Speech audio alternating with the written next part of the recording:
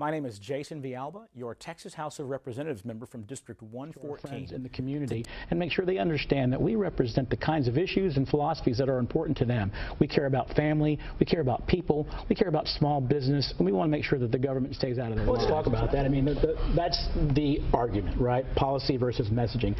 I would argue that our policies are better for the Hispanic community. I think we are doing a better job of reaching the Hispanics and talking about how our ideas and our philosophies can better enable Hispanics to be able to educate their children in schools. I do think there's a real chance. We're working on this. We recognize there's an uphill climb here, but I think if you look historically at what we've done, we did well with George W. Bush in the governor's office.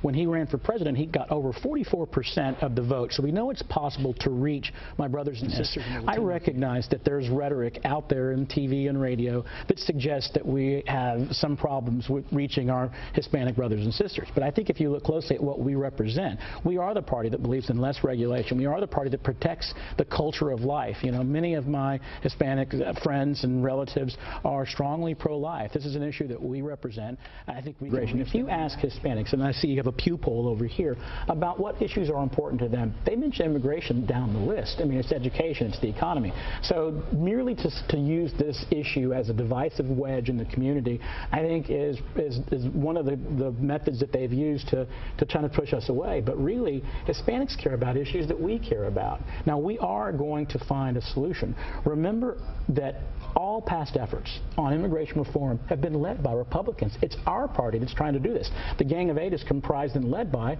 Senator Marco Rubio from Florida, a Hispanic who cares deeply about this issue. The last immigration reform we had in 1986, Ronald Reagan. The last try after that, George W. Bush. Than that, I think we're right on message. We're right on philosophy. We understand this community better than our friends do, and I think we're going to reach them ultimately, as proved by George W. Bush. Where's the disconnect here? Well, I believe we are making inroads. I mean, look at me. I'm a Hispanic Republican.